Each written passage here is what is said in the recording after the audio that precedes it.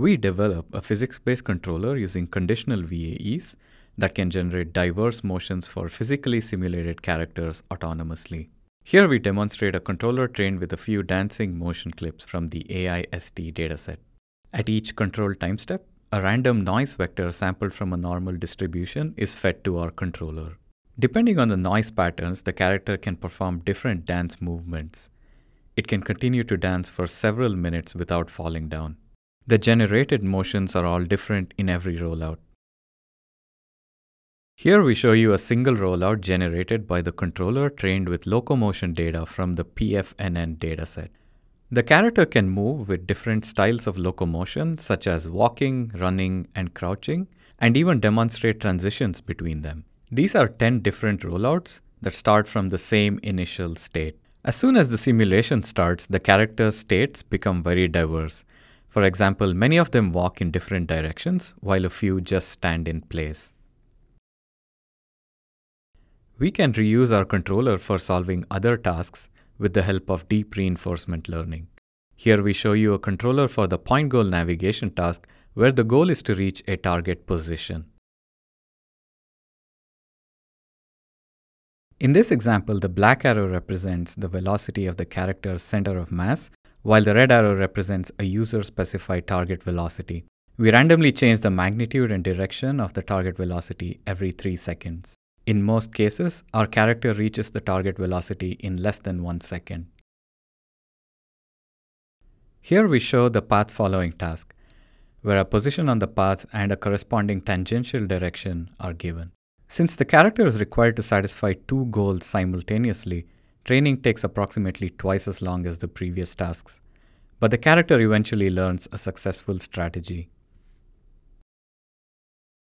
Given a complex maze of size 24 meters by 24 meters, the goal is to visit the maximum area in a fixed duration, which we set as 2 minutes.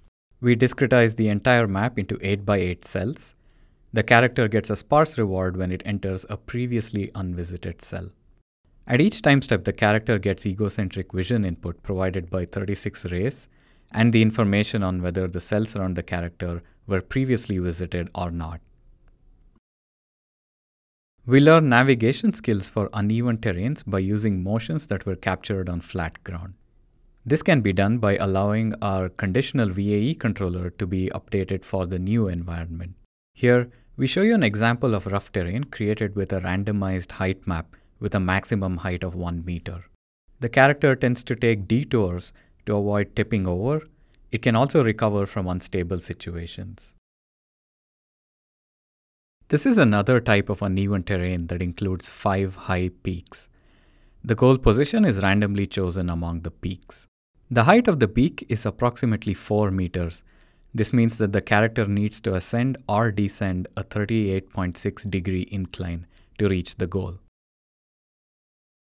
The robustness of our model allows us to learn multi-agent environments. We perform crowd simulation experiments with physically simulated agents where each agent walks to its goal position marked with the same color.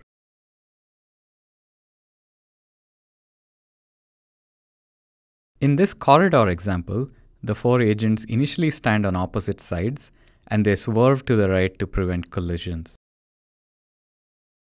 This Carrefour demo is the most challenging example that we run for crowd simulation where many collisions could potentially happen in the middle. We also test our method on other datasets.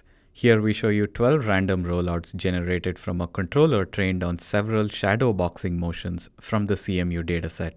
Like the Locomotion example, the sequence of behaviors diverge after they start from the same initial state. Here, a boxer is training with a heavy boxing bag weighing 40 kilograms. The boxer gets rewarded when they punch the bag. The reward is proportional to the magnitude of contact forces. Although the original dataset includes only shadow boxing motions, our controller generates plausible interactions between the boxer and the boxing bag. Users can tune the degree of adaptation according to their preference while learning a controller that includes a helper branch. When a user chooses low adaptation, the controller better retains the original style from the input dataset at the cost of absolute performance in the new environment. When high adaptation is allowed, we see the opposite. Here are 12 random rollouts generated by a controller trained on a few dance clips from the AIST dataset. The dancers eventually perform diverse dance movements with varying timing. In most cases, they continue to dance for several minutes without falling down.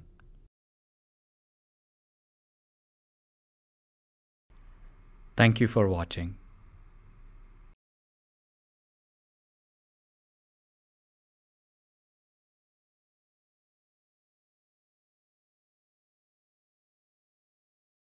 We perform ablation studies to understand how each component in our model affects performance. When no stochastic variables are used, all the characters fall as soon as the rollouts start.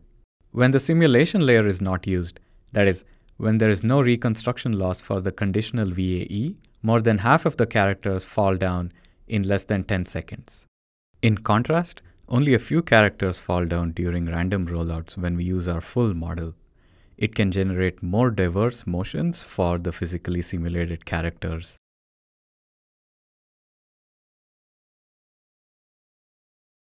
On the right, the controller includes a helper branch to help adapt to unseen rough terrains successfully.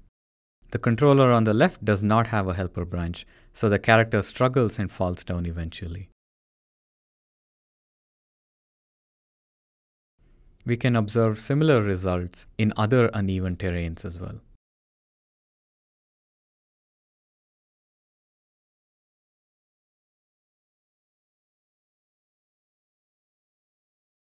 We compare the performance of our control policy structure with an alternative structure used in a few previous studies. We modify the reward function of point goal navigation, where the character gets a reward of 1 when the distance is less than 0.5 meters, and a reward of 0 otherwise.